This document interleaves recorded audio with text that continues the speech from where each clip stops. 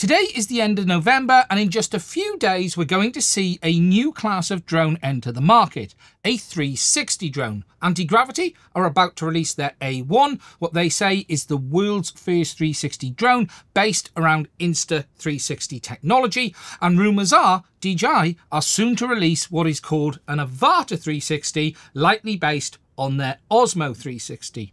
Now, both of these drones look incredibly interesting, and like me, many people are excited to go out and try these. However, before spending your money, if you've never used a 360 camera before, there are a few things you need to be aware of, especially compared to flying or using a normal camera like you may have on the likes of the DJI Mini 5 Pro. In this video, I'm going to give you a technical overview of the differences between a standard camera and a camera in a 360 drone, and explain exactly what the manufacturers are doing to give you that 360 image and why that often doesn't give you the same levels of image quality or resolution as you would have on a standard camera drone.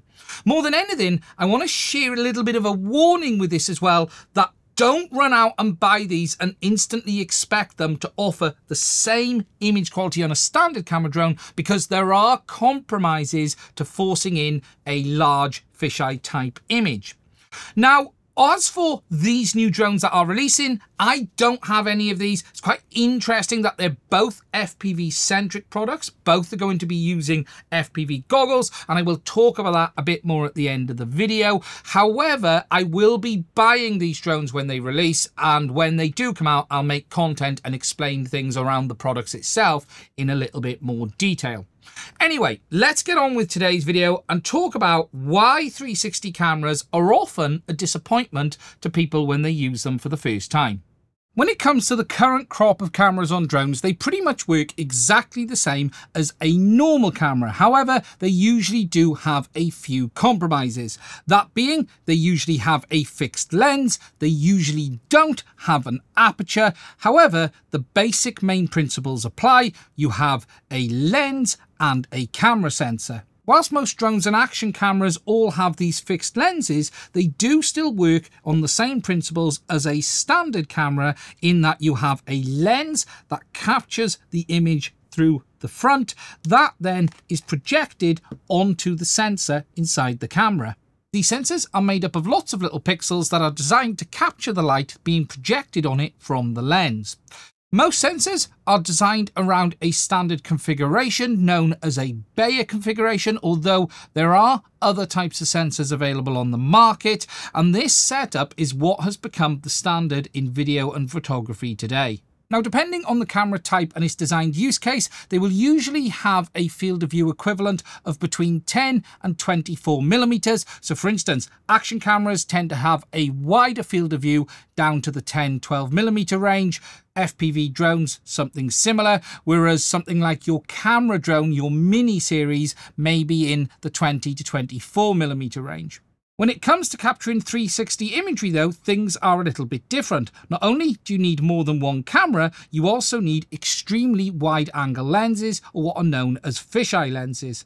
These allow the camera to actually pick up a massive field of view around it, and then the software in the camera actually stitches the two images together from the cameras to give you that 360 image. As a result of those very wide angle lenses, there are compromises in the way the footage is captured, and even though these cameras can have the same megapixel and size sensors as a normal camera, it doesn't mean it's going to produce the same kind of image. In a normal camera, your lens projects a circular image over the top of the sensor. This image is actually larger than the sensor itself, and what you see is the rectangular bit in the middle that is captured by your sensor. The thing to understand in a normal camera is that it projects the image over the whole sensor, and you capture the bit that the sensor is able to see, and this is what gives you your field of view.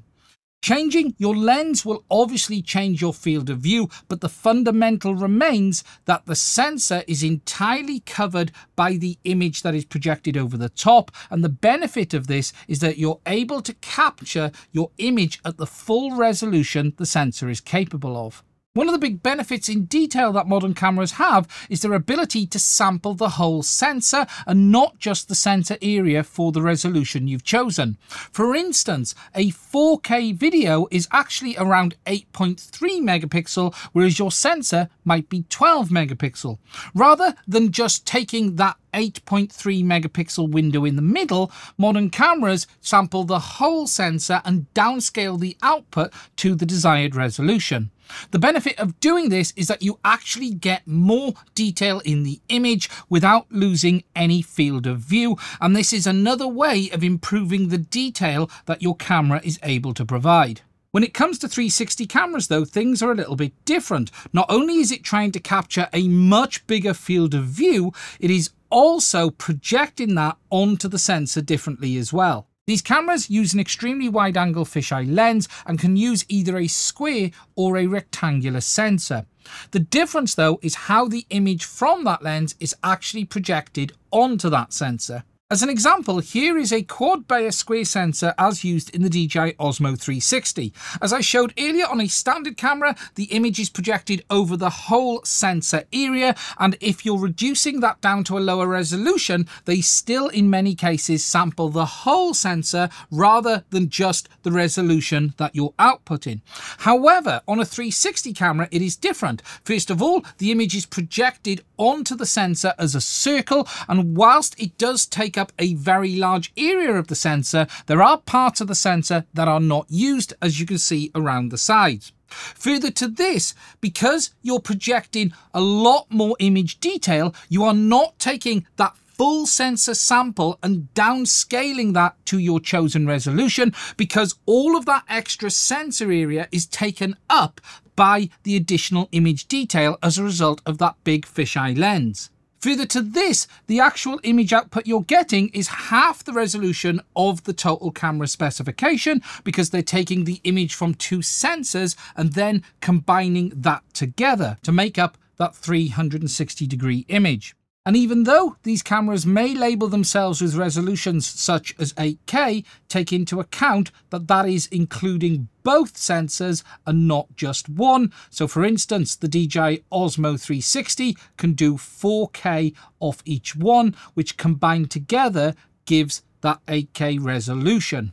When it comes to resolution, there are also some big gotchas that you need to take into account with a 360 camera as well. People often state that 360 doesn't have the same resolution of a normal camera, and that is correct, but that isn't because of any fault of the camera. It is simply because of the kind of image you're trying to capture. For instance, as I showed earlier, on a standard camera, you're getting that full image from the lens being projected over the whole sensor. That though is only within the field of view the lens is providing. On the 360 camera, you're trying to jam in 180 degrees on each side into that sensor. As a result of that, you're forcing a lot more image data in, so when you zoom right out, you have that massive field of view. However, when you crop in to try and get a normal field of view, you're basically software zooming, and as a result of that, you have a much lower resolution available than you would have even on the likes of a standard action camera. And whilst people complain about this and say 360 cameras have much lower resolution, it's not that it's a resolution problem, it's that you're trying to cram a much larger field of view into the overall same size and megapixel sensor that we're using on an action camera, and then trying to software zoom in and crop in without having any of the benefits that I mentioned earlier on a standard camera, where it can actually take the whole sensor of data and then downscale that to the desired output. This is having to use all of that sensor area to cram in that full fisheye image, whereas this one is able to benefit from that additional sensor area and then sample that image out at a lower resolution whilst retaining the detail. It's also worth noting, even if the camera has a feature like this Osmo 360 called single lens mode, it may try and behave more like a traditional action camera, but you are still putting the same field of view through the same lens to the same sensor, and as a result of it, you have the same compromises. just demonstrating the single lens mode on the Osmo 360 on the right compared to the Action 4 on the left. I've zoomed these images in to give you the same field of view, and you can see that there is a lot more detail in the left-hand image from the Action 4 than there is in the Osmo 360, even though they are technically recording at the same resolution. Even though these cameras may be using high pixel density sensors, the fundamentals remain that you are trying to cram in a very large field of view into a smaller sensor space than you would on a normal camera. And as a result of that, when you try and crop that into a normal usable image, you see a reduction in resolution. One other thing around resolution that I should just touch on is quad Bayer. Now, I'm not going to get into that too deeply in this video. I've actually already filmed a separate video on that subject. However, I should just be clear in saying when I am talking about resolution, I am talking about true resolution and not quad Bayer resolution. For those who don't know, quad Bayer is a method of splitting the pixels up in the sensor even further than they already were, but it isn't true resolution. What you will often find is a camera might say 12 megapixel or 48 megapixel quad Bayer. Don't think for one moment, whereas this camera may say it has a 48 megapixel sensor, that is the same as a 48 megapixel sensor in a nice large Sony mirrorless camera. Quad Bayer isn't true resolution, and when we're talking about resolution, we are talking about native full pixel resolution, and that is what you should be looking at when we are talking about these cameras. And don't think that this camera with 48 megapixels is 4 times better than this camera with 12. The truth is, a 12 megapixel standard sensor would be a 48 megapixel quad Bayer, but that doesn't mean it's going to have 4 times the actual resolution. One last thing I just want to mention on 360 cameras is editing the footage, because something else you need to be aware of is the fact that these cameras will record in proprietary format. You cannot just drag the footage from a 360 camera and thus the 360 drone into your normal editing software. You are going to need to edit that footage with the software from the manufacturer. So for instance, both Insta360 and DJI have smartphone apps, and they have PC apps available as well, although I will say Insta360 are leagues ahead of DJI here with regards to their software, so much so the DJI PC-based app, in my opinion, is almost unusable due to how badly it performs. When it comes to editing 360 software, when it comes to editing 360 footage, it is a lot more involved than it is on standard footage, simply because of you need to set the perspective, the field of view yourself, rather than that being fixed from the camera. So it is an additional step or few steps that you need to add to your workflow. Now, when it comes to these drones, we don't quite know yet how they're going to perform, but this video was a little bit of a heads up and a warning just to say you may find the image quality is not remotely what you would get on a standard drone. There is, though, some potential improvement on these drones that we don't have on the 360 cameras. For instance, on the front of the Antigravity, we've got 2 cameras, and then there is the 180-degree fisheye cameras, or a little bit more, on the top and bottom, which is used to build up the image. In this situation, it is possible that Antigravity are actually combining the image from all of these sensors. So again, this may help improve image quality, but I think it's a big ask for these cameras to offer the same out-and-out resolution as you would get even on the likes of a Mini 5 Pro, let alone anything like a Mavic 3, Air series, or any of the others. There is always a compromise with 360 cameras, and what you usually see is people say they're bad, they're not very good compared to a standard camera. It's really not the case that they're not very good. It's just understanding, as I have explained here today, the fundamental differences in what the camera is trying to do, and as a result of that, there is a compromise in the available image resolution. Now, as I said at the start of the video, the Insta360 A1 is going to launch on the 4th in just a few days, and then shortly afterwards we're likely to see the DJI. And one point I just want to make in all of this is we're obviously going to see lots of reviews. We're going to see everyone tell you just how great these products are. But more than anything, now that I've explained the difference is, make sure you dig into the detail, because I'm sure all of the reviewers who've been sent these will tell you the truth, and I'm sure they'll tell you how good the product is as well. But the devil is always in the detail. There is always so much we don't know about these products. But don't fall into the trap, like many new users of 360 cameras do, of thinking it's going to look as good as a standard camera. There is always a compromise for 360, and whilst I am expecting a little bit of cleverness, it may not always meet the image quality many users expect.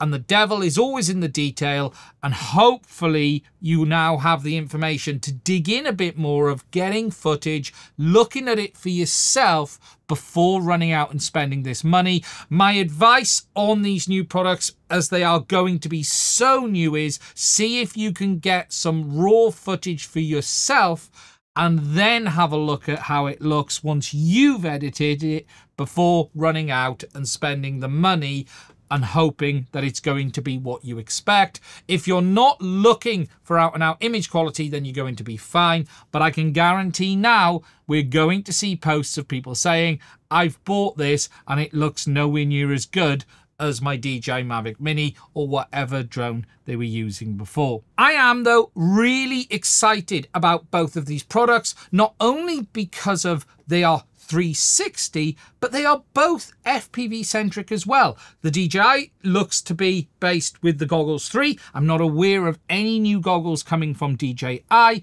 And the Insta360 Antigravity A1 is using its new own set of FPV goggles, again with its love stick style remote controller. I'm hoping they release a proper remote controller for it in the future. And I have seen some image and video leaked online, which does look incredibly interesting. And this really is going to be a new standard in drones. It's nice to actually be at a point in time where something genuinely new is coming. It isn't new to put a 360 camera on a drone, but what is new is having that 360 image being streamed back to the goggles, that immersive view, being able to look around in the image. I'm really excited about how Insta and DJI are going to show this in the goggles. Are you going to have a window? It looks like in Insta there's a window in the middle with the 360 image around. Are you going to be able to look all the way around? Is the image going to be high resolution, low resolution? There is loads of really cool stuff being done just in the image transmission side of things, let alone recording. What I can tell you is on the Avata 2, it is still using 04. Doesn't look particularly special. There is nothing new in the RF side of things from the FCC details. So it's going to be interesting to see what DJI is doing in software on the goggles. We don't know on the anti-gravity side even what their RF link is. We don't know if it's Wi-Fi. We don't know if it's a custom link, could even be artisan. Again, this is all stuff we will find out when the product launches. Antigravity are releasing next week, so I'm looking forward to getting my order in and getting it on the bench. We will do all of the usual stuff with it, including the teardown and a deep dive. So if you're interested in seeing that, please do make sure you are subscribed. Now, if you have found this video useful, please do let me know what you think down below. If you have any questions, put them down below and I will try and answer them. And finally, if you would like to support me to be able to buy these drones, because I will not be getting one from Antigravity and I certainly won't be getting one from DJI, we will be buying them through the channel. If you'd like to support us to allow us to make that happen, please do consider checking out the links to my Patreon as well as buy me a coffee. It is only through the support of my Patrons am I able to keep making content on this channel. And if you'd like to support us, not only to make the content we make, but also keep FPV Wiki going, upload the teardown images and information onto FPV Wiki as well. There'll be a link to that in the description. Please do consider checking both the links out. Anyway, that's it for me. Look after yourselves, stay safe, and I will speak to you soon.